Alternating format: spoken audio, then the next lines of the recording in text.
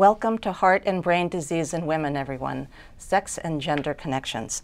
My name is Sharon Begley. I'm the Senior Science Writer at STAT and the moderator of today's program. So let's get right to it. I will introduce today's panelists. Starting on my immediate right is Marjorie Jenkins, Director of Medical Initiatives and Scientific Engagement at the Food and Drug Administration Office of Women's Health. Next to her is Jill Goldstein, Professor of Psychiatry and Medicine at Harvard Medical School and Executive Director of the Women, Heart and Brain Global Initiative at Massachusetts General Hospital. Next we have Anna Langer, Professor of the Practice of Public Health and Director of the Women and Health Initiative at the Harvard T.H. Chan School of Public Health. And last but not least, British Robinson, Chief Executive Officer of the Women's Heart Alliance. We are streaming live on the websites of the Forum and STAT. We're also streaming on Facebook. As always with Forum events, we have questions and answers at the end from our studio audience, as well as from those of you watching remotely. You can email questions to theforum, one word, at hsph.harvard.edu. You can also participate in a live chat that's happening on the Forum website right now. So you may know that February is American Heart Month, and next week brings International Women's Day. So it seems fitting that we're discussing heart and brain disease in women, sex and gender connections. The idea that disease symptoms can manifest differently in men and women is not new. Only recently, however, have these differences been getting incorporated in a serious and concerted way into study designs and evaluations.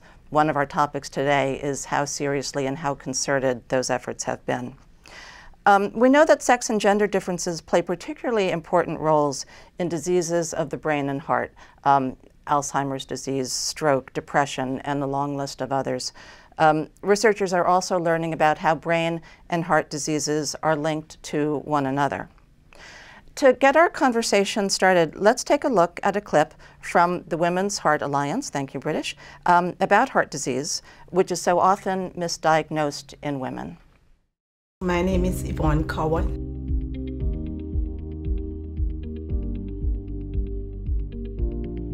I was very shocked. I was nervous. I do not have any family history of heart attack. There was fire inside, like there was a torch lit inside of my chest. The first thing that came to my mind, this is it, I'm going to die. Nothing was showing in the blood test to say that, you know, this was in fact what was happening. So they were now treating me as though I had indigestion. And after they repeated the test, they came back like about an hour or so later and they said to me, "You are not going anywhere tomorrow. You actually had a heart attack."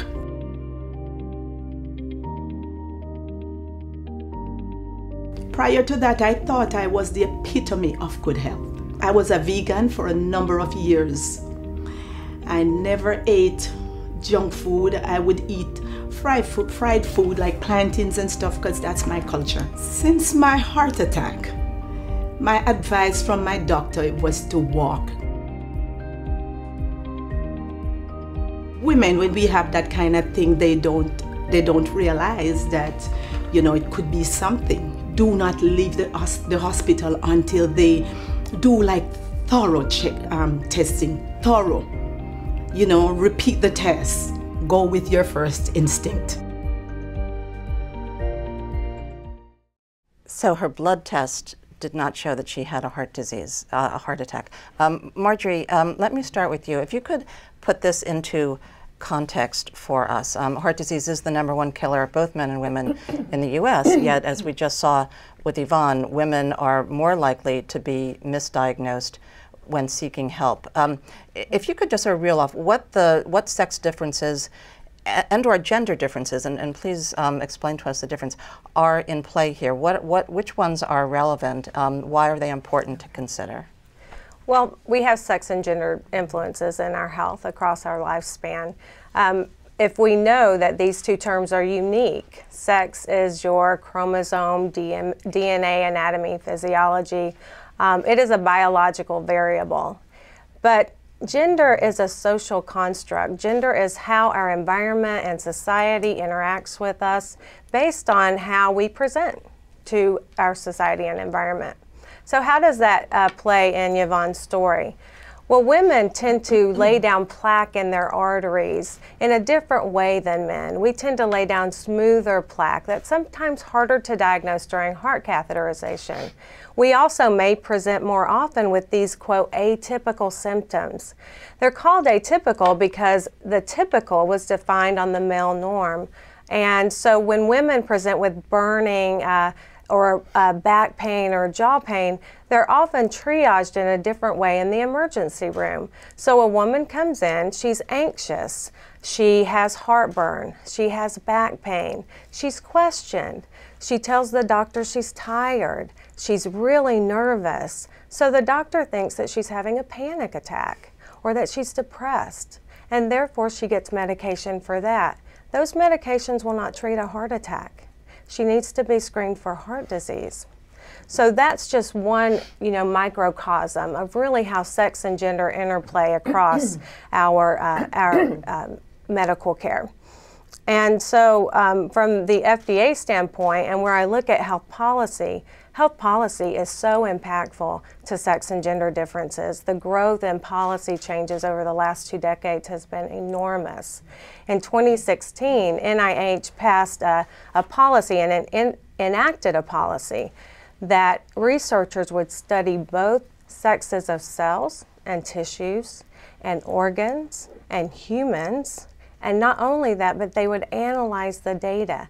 That was a game changer, and it will cause a ripple effect through biomedical research for decades to come.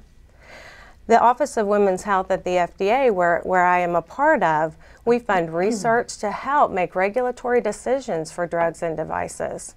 We also educate FDA researchers and reviewers on emerging sex differences that are important to know as we're approving drugs for use in both men and women. And in 2014, the Center for Drug Evaluation and Research created a consumer site that you may like to visit called Drug Trial Snapshots. And this will tell you who participated in clinical trials. Were they like you? Men, women, age, race, ethnicity, and if they found any differences among those groups. So policies like these have a great ripple effect. Awareness has a great ripple effect. And I think that it's important that we begin to integrate this across not only policy, but medical education, pharmacy, and also into the mainstream media so that women and men are more aware of their healthcare needs. Thank you. Jill, tell us some more about that, please. How can understanding sex and gender differences help with the prevention and treatment of the major chronic diseases of the heart and brain? Well, major depression and heart disease are the #1 and 2 primary causes of disability worldwide. And women are at twice the risk for major depression. And heart disease, as you heard, it is the #1 killer of women in the United States and in most middle-income countries. And major depression and heart disease, they co-occur really frequently, over 20% in the population. And that co-occurrence, or what we call comorbidity, will be the #1 cause of disability worldwide. Women are at twice the risk for the comorbidity or co-occurrence of major depression and cardiovascular disease. And both major depression and cardiovascular disease are independent risk factors for memory decline later in life and Alzheimer's disease. And we know that women have a much higher frequency of Alzheimer's disease. And we now know, or are coming to know better, that it is not only because women live longer. So understanding the causes of some of these sex differences we believe are shared across these disorders. And what we are embarking upon with a new initiative, which I'll tell you in a moment, is to try to use that knowledge to translate it into novel therapeutics and healthcare systems.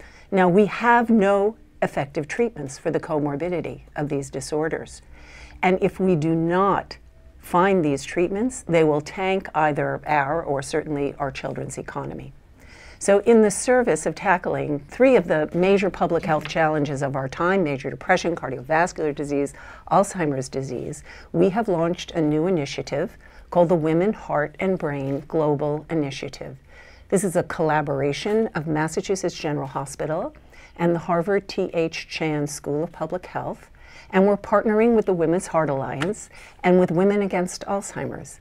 And our goals are threefold. One is to enhance the discovery of sex differences that really cross these disorders. So shared causes, shared pathophysiology, enhance our discovery, then translate that discovery, translate the discovery into novel therapeutics that incorporate our understanding of these sex differences that cross these diseases. But not only therapeutics, thinking about our healthcare systems differently. We generally think about healthcare within departments, within silos, within disorders. We are launching this initiative to actually think across these disorders, shared pathophysiology, and we believe that an understanding of the sex differences will provide insights into that. And finally, education, educating the next generation who are going into medicine and educating the public about the importance of the impact of sex on what we now are terming personalized, individualized, precision medicine. Because as I've said before, what could be more personal than one's sex? I want to drill down into this a little bit more later, but just before we go on, Jill, let me ask you, what do we know about the sex differences? So as you said, Alzheimer's disease has a much higher frequency in women than in men, and not only because women live longer. Just give us a teeny little preview of what we think might be behind that sex difference in frequency? In Alzheimer's or across? In Alzheimer's specifically. In Alzheimer's. Well, there are a number of studies that have looked both at the hormonal regulation of some of the key signs and a pathology behind Alzheimer's, which is the buildup of amyloid and plaques. And that's how we make these diagnoses. So one of the things that have been found is that there is an estradiol and hormonal regulation of the buildup and accumulation of amyloid. We also know that the E4 allele of the ApoE genotype, and its E4 allele is one of the primary risk factors for Alzheimer's disease, and we also know the expression of that allele actually differs in men and women. So those are 2. But the third thing, which I think is also important, is that disorders like depression, cardiovascular disease, and diabetes, metabolic syndrome, that are independent risk factors for Alzheimer's disease, memory decline, all of those disorders show sex differences. And so this initiative and really tackling Alzheimer's disease, again, through that lens, we believe will actually tackle a number of these disorders. That's really together. Fascinating, thank you. Anna, let me move on to you. We've heard just brief mention of some of the global data, disease incidence, et cetera. Tell us how some of the differences that have been alluded to do play out globally, not just in a well-resourced Western population in particular. Thank you. More than 3/4 of premature deaths globally are due to cardiovascular disease and other NCDs, which is something that people are not too often aware of. NCDs are non-communicable diseases. Non-communicable diseases. We are so jargony. In spite of that evidence, these diseases get little evidence, little attention from governments, policymakers, donors. The public is not aware of them, and well, definitely that needs to change, because the burden of disease, the problems that are causing more deaths and disability are changing now. They are not anymore reproductive health issues or infectious diseases or malnutrition as they used to be some years ago, but rather non-communicable diseases. So that awareness and attention is slowly changing, but still weak health systems in low resource settings are struggling to take care of people, women in particular, who have the burden of the traditional, if you will, conditions like maternal health complications and reproductive health complications. And at the same time, there is this tsunami of non-communicable diseases that is affecting women. And often they don't connect the dots. As Jill was saying, they address these issues in a siloed way. And that's a missed opportunity in many ways, but let me highlight one way, because this is an important missed opportunity. Many of the conditions that happen during pregnancy, like gestational diabetes, for instance, increase significantly the risk of type 2 diabetes later in life, or hypertensive disorders, high blood pressure during pregnancy, also increases the risk of chronic hypertension later in life, or postpartum depression increases the risk of chronic depression later in life. So the care that women get during pregnancy is a perfect window to educate them, to let them know about the risk factors they need to be aware of, and to connect them with the health system in the long term so they get the care they need when necessary. So the sort of the positive, the flip side of how non-communicable diseases are becoming an ever-increasing burden in poorly resourced countries. The flip side of that is there has been amazing success against infectious diseases. What I'm wondering is, before I get to British, is do you have any sense of whether the strategies that succeeded, not completely, but to some extent, against infectious diseases, are those, and by strategies I don't mean specifically medical ones, but public policies, social change perhaps, is there any sense, any optimism that those might also be the sort of way in for non-communicable diseases? Well, some of them will, because stronger health systems are better equipped to deal with a wide range of issues. But in other ways, the progress that has been made with infectious diseases won't necessarily help with non-communicable diseases, because there are no magic bullets for non-communicable diseases as they are for some infectious diseases, luckily. So it's more a matter of changing lifestyles. It's a matter of increasing the ability of the health system to screen and detect early and, of course, treat some of those conditions. And they are very, very different from infectious diseases. Right. I mean, devastating as infectious diseases are, it just sounds like it will be a much heavier lift for some of the things that we're describing. Well, we can get back to that, but let me turn to you, British. Your organization produced the clip that we saw. Thank you. How can the information that Yvonne conveyed be used to help prevent disease in the first place, brain as well as heart? And how can research be applied to help women, something that Marjorie alluded to? Sure, well, thank you. On this last day of Women's Heart Month, it's unfortunate and it's all too often that Yvonne's story is really too common. And that's why it's the #1 killer. And I think first and foremost, we share stories like Yvonne's on our website and through social media so that women can make a personal connection. We know from evidence, from data, that that personal connection helps us change behaviors, and thereby helping empower women to educate themselves around the unique risk factors, but also around the signs and symptoms, as we discussed a little bit earlier, things like pregnancy complications that women simply aren't aware of. I think at the Women's Heart Alliance, we're laser focused that men and women are not the same, that they are different, and that we understand that additional funding for research related to those sex differences, that will mean different and better outcomes, health outcomes, but also different interventions around prevention, care, and treatment. We think that's absolutely critical.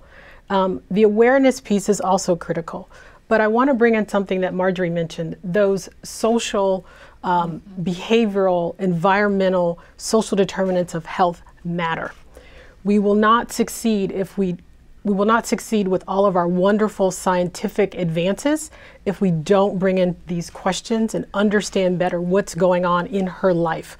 So gender matters. That social construct actually matters if we're going to see better health outcomes in the future. And specifically, look, CVD is 80% preventable. So if we go upstream and figure out what we can do, if we can figure out those barriers to get her into care and treatment, but also to raise awareness around prevention so that we can actually prevent this and we're not running downstream as we're doing now.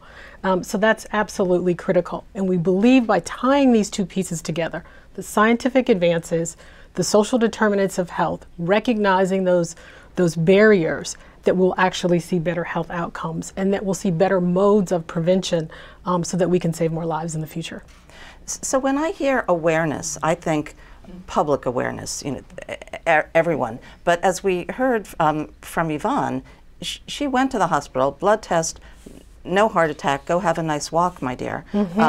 So surely by awareness, you're also referring to doctors, nurses, this universe we call healthcare providers. How is that going, and why?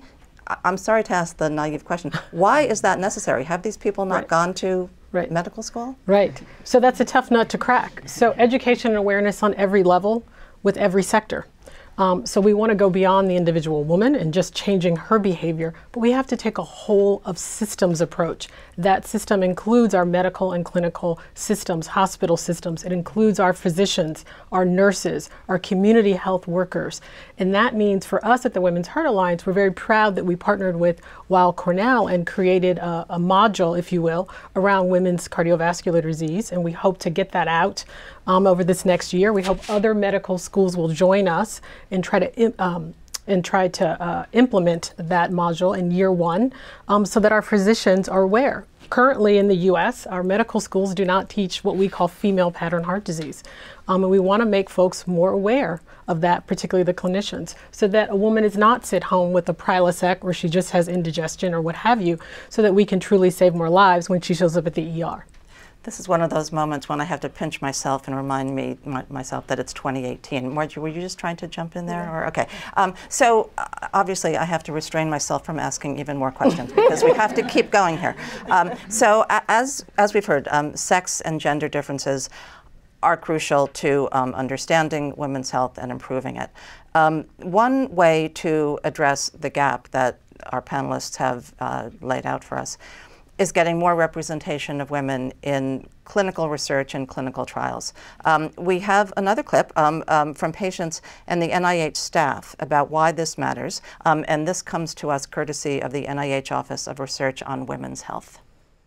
I was just fortunate enough to, participate with the NIH stem cell research. I'm very, very grateful for going through this clinical trial, and I will do it all over again in a heartbeat. So I've worked at the Clinical Center for almost 30 years, and as a woman working here, first as a nurse and now managing patient safety for the hospital, I think it's so important that we as women participate in clinical trials and other research projects, because what we're doing here today will inform healthcare and medicine in 10 or 20 years. So from a female perspective, I want my voice heard for my granddaughter in 20 years, and so that the care that she gets 25 years from now by her local general practitioner has been informed by research that was done in partnership with women. So I encourage women to participate in clinical research. It's safe, it's important, and it's what you want to do for your daughters, your granddaughters, your nieces 10, 20, 30 years from now. If people ask me why consider a clinical trial, I think beyond just being part of something that's helping further science, it's just about keeping that piece of hope alive, to believe that there's a possibility that something new could work, that there's some treatment out there that could have hope, and to hold on to that. Every woman should learn about clinical research and what it can do for you, your family, and your community.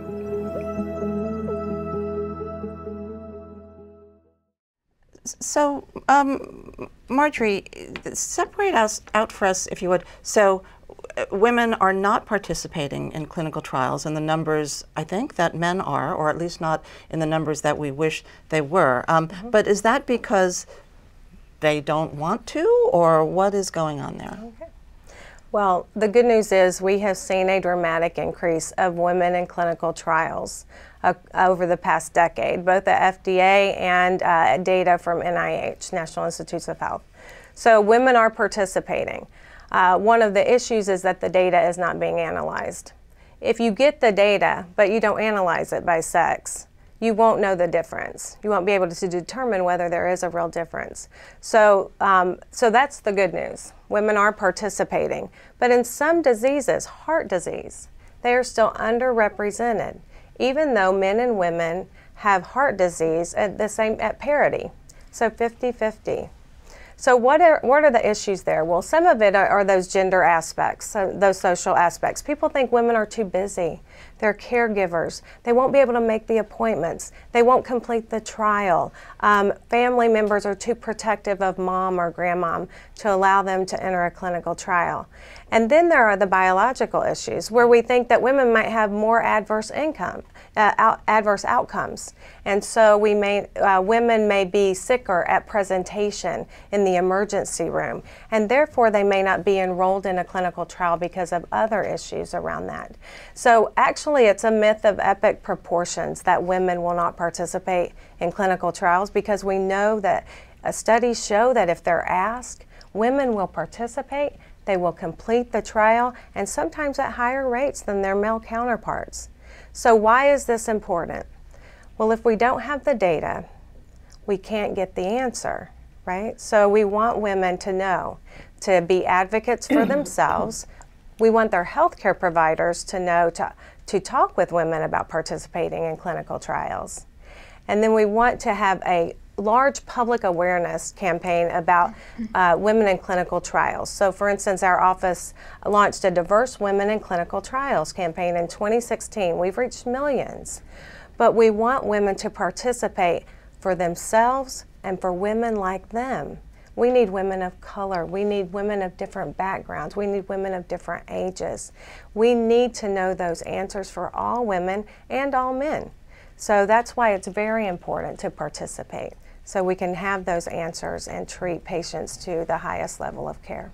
I'm fascinated by your point that even when women do participate in a clinical trial, the analysis is not always or not necessarily done by sex. So if the clinical trial we're talking about is a registration trial for a new pharmaceutical, can't FDA say, go away until you've done this, or you don't get your drug approved? I mean, what is FDA's role in bringing about the kind of change that you're outlining here? Well, thanks for teeing me up for that, That's Sharon. my job. I appreciate that.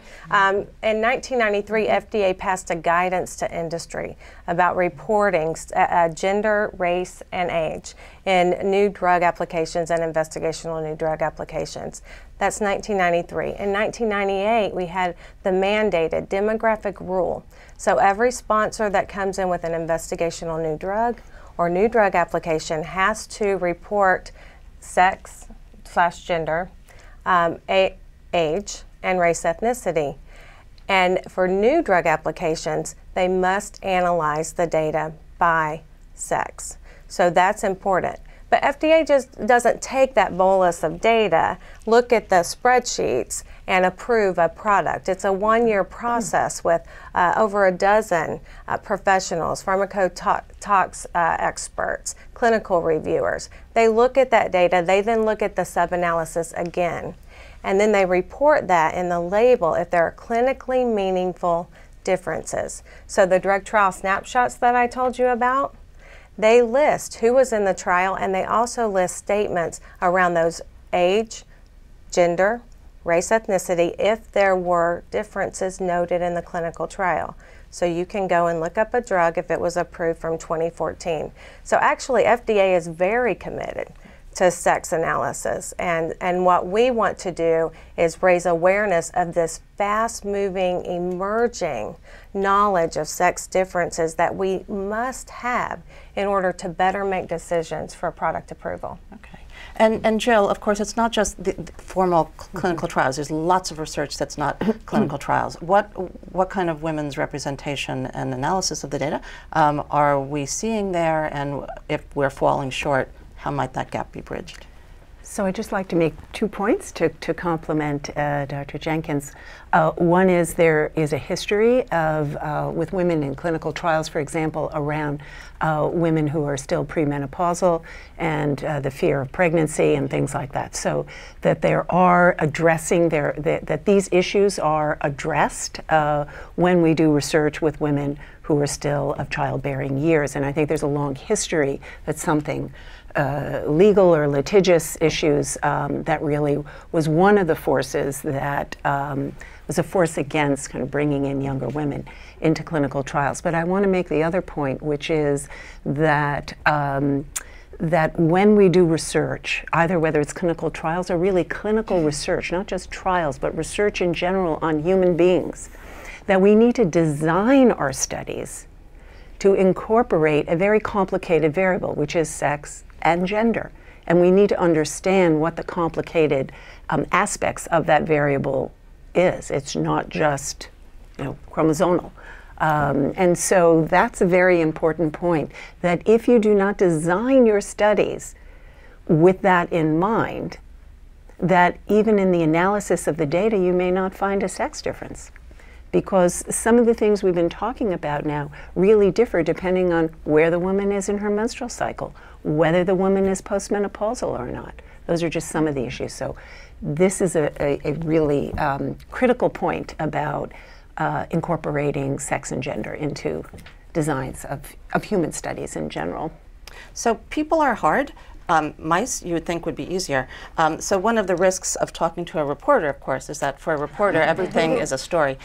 So before we came out here, we were just chatting informally. So Marjorie, I will just put you on the spot yet again, because you told us about a preclinical study. Those would be in mice. And this sounded like a fascinating study of polycystic ovary disease. Did I say ovary disease? Could you just tell us briefly about that study? Yes, it was an article that was sent to me by a research scholar, a Birch scholar, and she said, Dr. Jenkins, I saw this and I really wanted to share it with you because it was research about in polycystic ovary syndrome, you get intolerant to glucose. So you get sort of a picture of prediabetes or frank diabetes. So they were looking at an animal model to try to determine why we were getting resistant to insulin, and to treat, which treats your glucose levels in your bloodstream. Okay, so she said, and I noticed that the animals were all male for this model. They couldn't get female mice to volunteer. Polycystic ovary disease. I'm not sure what the female mice were doing. Actually, they were tied up. They were over they here were running watching. to daycare. Yeah, exactly. They were taking care of the little ones. Yes. So there you have it. Jill, before I let you go on, before I move on to Anna, you talked about the importance of a lifetime perspective, as you said, sir. Premenopausal, just throughout the pregnancy ages, et cetera, for women. Tell us a little bit more about that, especially in terms of how sex differences in some of the things that we've been taking off manifest and their origins way back, maybe even in utero. Well, depression, cardiovascular disease, even Alzheimer's disease actually have early origins, early vulnerabilities. Even the aging of the brain is also about development of the brain.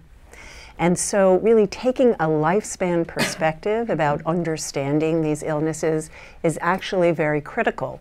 So for example, if you're going to identify a sex effect, timing is everything.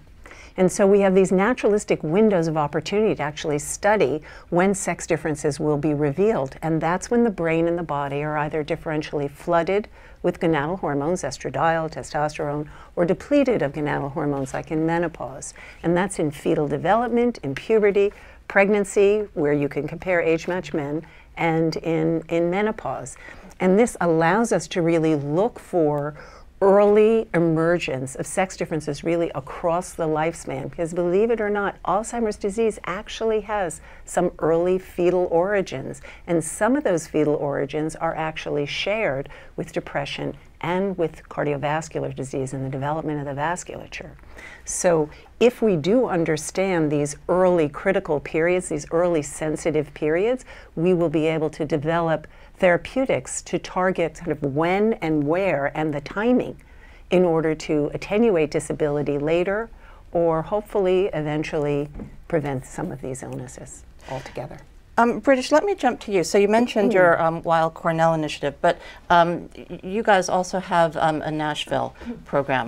Tell us, please, about what that's about and how it's going. Sure, thank you for that. Essentially what we wanted to do is take the science and bring it to ground. So in February of last year, we launched in Nashville, Tennessee, an initiative, collective impact initiative called Cities and Communities with Heart. It's a multi-sectoral, multifactorial, multi-partner initiative where we brought an entire community together to look at a single disease, in this case, women's cardiovascular disease. How could we, in one city, look at all of the partners, from community-based organizations to faith-based organizations to federally qualified health clinics, to some of the hospital systems and schools of nursing. We came up with 5 interventions. One I'll mention today, which is about really meeting women where they are. Again, it goes back to what Marjorie was mentioning earlier, but also those social, environmental, and behavioral factors that we believe will affect health outcomes. In order to make those health outcomes more improved, we need to address those. And so, for example, meeting her where she is where she lives, works, plays, and prays.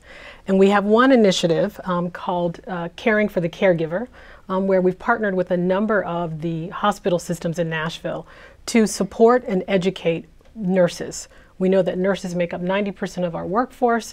They're often engaged in stressful shift work where they're more at risk for cardiovascular disease risk factors. And believe it or not, they themselves as clinicians don't know all the risk factors. They don't know the unique signs and symptoms for women. We believe that if you educate a nurse, that we will see more improved health outcomes.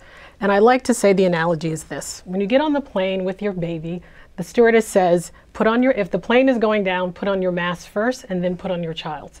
We believe by empowering those nurses on the ground in Nashville that we will see improved health outcomes within the hospital systems there. We've only just started, but we are quite hopeful that by educating a nurse that we begin to make a healthier population and we reduce morbidity and mortality in Nashville amongst women around cardiovascular disease. Just one stat to share with you. For every 1 woman in Nashville that has breast cancer, 8 have cardiovascular disease. So it's quite a serious problem, but yet a lot of good things are happening in Nashville, and if we feel like if we can prove something and achieve something there, that possibly it can be replicated elsewhere. Cool. Again, if you're our global perspective panelist.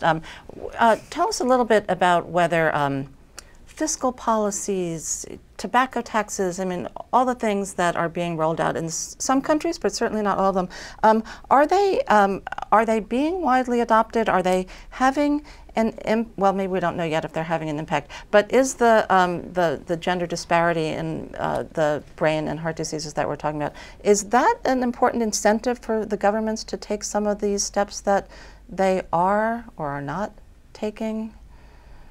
Yeah, let me start by saying something about risk factors for cardiovascular disease in low and middle income countries. I mean, and the difference by sex. We know that smoking is increasing much more rapidly among women in those countries than among men. We know that urbanization and other changes in the social environment are contributing to overweight and obesity, both for men and women. But we also know that the rates of obesity are higher among women. And while Jill mentioned before anxiety and depression, we also know that self-harm, including suicide, for instance, is the top cause of death among adolescent girls in developing countries.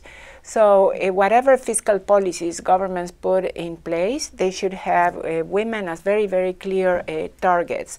If that's happening or not, it's difficult to evaluate because, well, the policies exist in many places. There are 80% of countries around the world, including developing countries, have adopted the World Health Organization's policies on tobacco products and restriction of advertising and all the increasing taxes, all the policies that we know work, but very few are enforcing them.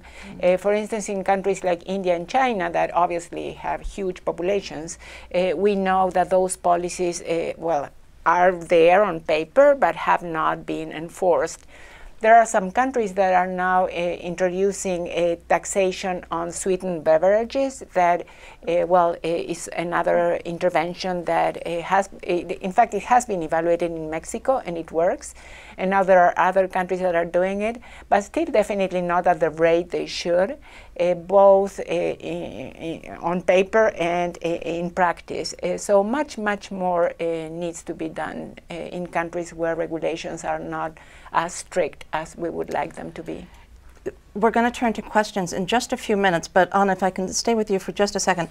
So Marjorie explained to us the difference between sex and gender effects on the diseases that we're talking about. You alluded briefly to how, in particularly gender affects the social construct and how it manifests in a particular society, might feed into these diseases through the risk factors that being a person of this gender in this society might cause you. Could you just give us a few examples of the specifically gender influence on heart and brain diseases? I mean, are women, I don't know, shop more than men in many countries? Are stress levels, you mentioned that women, the rate of increase in smoking is greater in women. That sounds obviously like a gender effect. Are there other things that are in play there that policymakers need to know about? Yeah, thank you for that question. First, let me say that, well, Marjorie very clearly explained the difference between sex and gender. People still use the terms sometimes interchangeably, if that's a word, and we shouldn't. And that's something I tell my students always. Sex is a biological variable, and gender, as Marjorie very clearly explained, is a social construct, so different things. Yeah, smoking is a good example, I think, of the influence of gender. In many places, young women associate smoking with some kind of glamour, some kind of sex appeal. Obviously, tobacco companies use that in their advertising and have a strong influence on women's adoption of smoking as a habit. Sometimes it's both. It's sex, but it's also gender coming together to determine an outcome.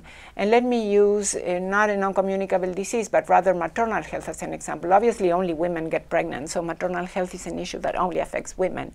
But in places where women are undervalued, where they don't have the autonomy to make decisions or the means to implement them, and those are gender issues, well, both the biological medical complications and the barriers they face to access the care they need come together to determine a poor outcome for themselves or for their babies. So, yeah, it's a synergistic well, influence. So, surprise, surprise, we are not going to get through all the topics that our panelists are prepared to talk about. I'm going to go to questions in 1 second, but I just have to ask, in case no one in the audience does, a question of Jill. Are there sex-dependent or sex-dependent therapeutics? We've been talking about the influences on diseases, risk factors, etc. Are there sex-dependent therapeutics? Well, I'm very glad you asked that question because one of the major goals of the Women, Heart and Brain Global Initiative is to translate discovery into therapeutics. We're calling them sex-dependent therapeutics. Now, what does that mean? It means that there may be times in which dosages may differ, and those dosages that differ may not be just due to weight, for example. They may actually be due to, for example, how certain neurotransmitters, you know, chemicals that help talk between one nerve cell and another, neurotransmitters actually may act differently and have a different distribution in the male and female brain. So perhaps there are dosage differences, but also we may find pharmaceuticals, for example, that may be completely different. And I think I was talking to Dr. Jenkins the other day, and I believe there may be only one or three, only a few drugs that are approved by the FDA that have any sort of sex dependency associated with them. And there's been a history of companies resistant to it, in part because they think, well, we're going to make a drug for only half the population. On the other hand, they probably have a lot of molecules that are sitting in their armamentarium that actually don't work when you use them on men and women of certain ages, and actually they may be actually quite effective in one sex than another. So really kind of creating an education and an awareness about the importance of incorporating these things into your models, and also using male and female animals. That, even for ovary disease? Well, we won't go that far. No, it's fascinating. It's fascinating. So as promised, and finally, Lisa, do we have any questions from our remote audience? We do, and actually we've had a number of questions coming in on the role of toxic stress. So I'll start with that. This is from Sheila Rao, who is Associate Professor of Pediatrics at the Keck School of Medicine and Children's Hospital in Los Angeles. Esteemed panelists, do you feel that one of the reasons explaining the disproportionate increased risk of cardiometabolic disease in women can be accounted for by epigenetic alterations accumulated from ACEs? Do you feel that being female puts you at risk of acquiring more ACEs in your lifetime? By the way, ACEs are adverse childhood experiences or exposure, so trauma in childhood. I don't know whether, well, I'll just take one quick stab at this. As I said, you know, over the course of the lifetime, there are different exposures that actually influence both the development of the brain and the body differentially. And adverse childhood exposures, traumas, sexual, physical, even exposures like air pollution and other kind of chemical exposures, environmental exposures, these actually can have differential effects on the development of the brain and the body at different periods of development. They have been found to be significantly associated with the risk for obesity, the risk for metabolic syndrome, which is, and the risk for actually the development of the vasculature in certain brain regions, and of course the risk for major depression as well.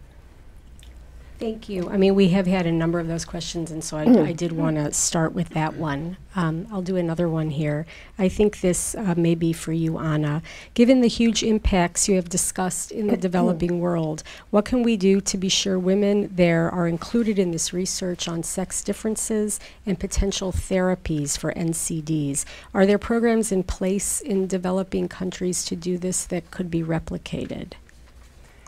Yeah, there are some. I know about some universities in Africa and definitely in Latin America that are doing research that involves gender as a sex, sorry, now I made a mistake, sex as a biological variable. But of course the research capacity in many of those settings is quite limited. So I think it's a matter of policies using evidence coming from local institutions, but also from developed countries where research is more robust and use them for their own policies. So it's a matter of translating the evidence, regardless of where it comes from, into policies and actions. Great, thank you. And of course, if there are questions in the studio audience, just wave your hand and we'll bring a mic to you. Lisa, do we have any more from We do. Does anyone in the studio audience want to ask a question? Hi. Thank you for this fascinating talk. My name is Catherine Kurtzoulis, and I'm a researcher in cardiovascular disease studying sex and gender differences from my master's degree, actually, all the way through my postdoc. And now I have two international clinical trials that are actually studying angina differences in men and women. One of my focuses has been understanding the gender piece. And the gender piece, to me, I found a lot of nuances in the language that women use versus the language that men use when they show up in the ER with their cardiac symptoms, or even in the doctor's office. And so I'm looking at the language that women use, which is different, and that is a very clear gender component. I've had patients. I've got my clinical trial going on right now at the Brigham. I had a patient in the summertime from the South, and she was describing her chest pain. The patients are about to go in for their cath, and she was saying, "My heart is itching." And I was like, "Itching?" I'm like, I've heard so many terms, I haven't heard that. And indeed, this woman had, triple vessel disease. She went on for a bypass after. But there seems to be so many opportunities to explore this and explode this. One of the ways that I teach about gender is that, my sex is the same no matter where I go in the world, but my gender might be, my gender role might be perceived very differently by myself and by society in different parts of the world. And so likewise, the language might travel along with it and all the other components that go with it. And I think that, where is the FDA on this? I know that women are still very underrepresented in cardiac clinical trials. I believe I saw some numbers in 2012. They represent 27% despite the Revitalization Act in 1993. Okay.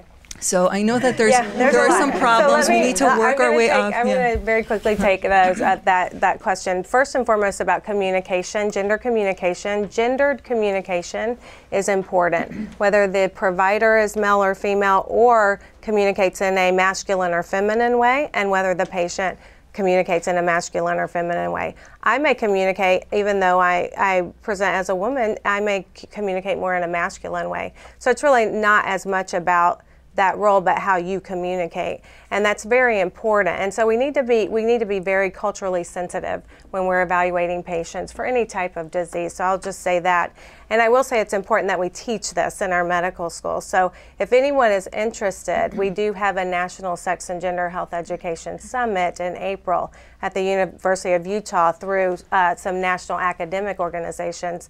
And British, just to respond to what you are doing with Cornell, which is amazing as well. We've at Texas Tech University they've created 5 modules and an entire repository of sex and gender resources that are open source. So if you wish to visit that site, there are a lot of resources there. So education is important. All of this research, if we don't teach it to the provider, will never save a life. So that's first and foremost. And the second thing is that actually women are well represented in several cardiovascular disease areas. And we just completed a decadal review at FDA of 34 cardiovascular drugs that were approved from 2006 through 2016. It's in press now, that publication. And we found that over 5 cardiovascular disease processes like angina and atrial fibrillation, congestive heart failure, that women were well represented in many of those areas. There were still some where they are underrepresented, congestive heart failure, atrial fibrillation. So we do need to figure out how we can get women in the pipeline for those disease processes. And so that is quite important. I think the overarching story is that we need to empower women and engage women and encourage women to participate in clinical trials. Online audience question? I think we'll take one more, and then I know we have to wrap up. And we've had a lot of questions about lifestyle factors. So here's one. The protective function of exercise as related to preventing depression and heart disease is well documented. Are these are both diseases that impact women much more than men, as you've discussed. Are you aware of any studies that have been done on exercise specifically as related to the differences between the sexes and how the benefits might differ for men and women? Well, oh, I'm sorry. Well, we know one thing, and Marjorie will correct me if I mess this up, but let me share something around AFib. I think a study came out about 2 years ago, whereas originally we didn't understand with AFib, men and women, should you exercise, should you not exercise? I'll simplify. It turns out for women, if you exercise, it's helpful, but for men, if you exercise, it's not helpful. That's the lay example. Great classic study that looked at sex differences with one condition, and we figured out it matters, and exercise is more beneficial for women if they have AFib and not for men. So it's a clear, concrete example. And a great example of where we have to teach that to our upcoming providers, right? So they know how to counsel their patients.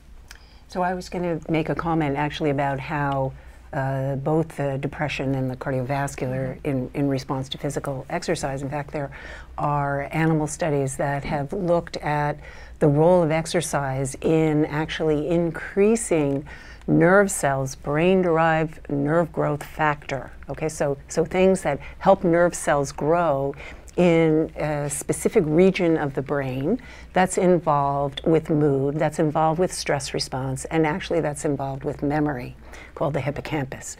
And in fact, they have shown physical activity actually affecting this. That particular brain region is one of the most highly sexually dimorphic brain regions in the brain. That is, it develops in different ways in the male and female human, and actually it acts differently across the lifespan after puberty. So actually understanding kind of the stress circuitry, which is something we study, sort of looking at both things like adverse childhood exposures that one questioner had asked, or other aspects of the stress response, actually how activity, stress, mood, how these interact, and also in terms of how they regulate food intake and food motivation intake actually are all highly related to each other. Great, thank you. Thank you so much. So in the last couple of minutes, we are going to do our lightning round. Let me ask each of our panelists, starting with Marjorie, please, what takeaway you would like policymakers to have from our discussion? Well, first and foremost, we have two basic human variables we've discussed here today for the past hour. We all have them without fail, sex and gender. And so we need to incorporate them into all of our scientific platforms. We need to ensure that we analyze the data, and we need to then apply that across the clinical and healthcare delivery system to ensure that we are achieving personalized medicine. And I would just say that our FDA is very committed to this. Our Office of Women's Health is committed to advocating and educating and innovating across the agency and externally with our many stakeholders. And really the bottom line is, absence of evidence is not evidence of absence. And if science doesn't have the data, we can't find the answer. Thank you. Thank you. Jill. Well, first of all, thank you. This has been a wonderful panel, and I feel honored to be part of it. I would say I'm going to take off from what Dr. Jenkins said and really move into translation, a little more into translation, that we need to incorporate our understanding of sex differences. We actually have a lot of information right now that we could translate into clinical therapeutics, into thinking about healthcare systems differently in how we deliver it, so the impact of gender as well as sex in the therapeutics, and also towards policy and education of both the next generation in medicine and also the public, because the public plays a really important role in both publicizing the importance and demanding from your physicians as well and your healthcare providers to learn about these things, but training the next generation and also public awareness. And as I said before, I think I'd just like to leave you with the fact that there is all this talk about precision medicine and personalized medicine. We need to incorporate the impact of sex, because as I said before, what could be more personal or individualized than one's sex? Thank you. Anna. Thank you. The global health community needs to do much more to improve women's health. Disaggregating data by sex is essential. We talked a lot about that. It's also important to have that data disaggregated in vital statistics and in clinical records that not always is available. But we need to focus on women's health along the life course. But we also need to pay more attention to women as healthcare providers. British offered a wonderful example of how important it was to involve nurses in your efforts in Nashville. And women, well, 99% of nurses are women, and women also take care of their families and their relatives, and they are the first contact with the healthcare system at the domestic level. But that kind of role is often invisible, very much not recognized, obviously not remunerated. So we need to work on both sides of the equation, women as bearers of health issues and women as healthcare providers. And that will have a synergistic effect on women's health and status. Great. British. Sure, thank you. So thank you for hosting this event. A couple of things, three things. One is that we need more specific sex-specific research, but more importantly, we cannot forget this disease is 80% manageable or preventable. So we've got to continue to go upstream. The second thing is, being an education and awareness initiative, we want to create a national movement, and we ask people to join us. It's going to require every sector. Federal government, state government, local government, a holistic health systems approach, but we need to create a national movement like what we've seen with HIV and AIDS, although it's an infectious disease, and also with breast cancer. There's a lot to be learned from both of those campaigns. And my last point is on the translational research issue. Translational research is critical if we want to see cures live in our communities, and we want to see better health outcomes, and we want to save more lives. So important that we translate our cures and translate our efforts. That's a great message to end on. Thank you to all of the panelists. You've been terrific. Thank you to the audience here and remotely. And please let me remind you that the next forum will tackle extreme hurricanes, the challenges for Puerto Rico and beyond. That is on March 9th, noon to 1 p.m. Eastern. More information at forumhsph.org. Thank you again.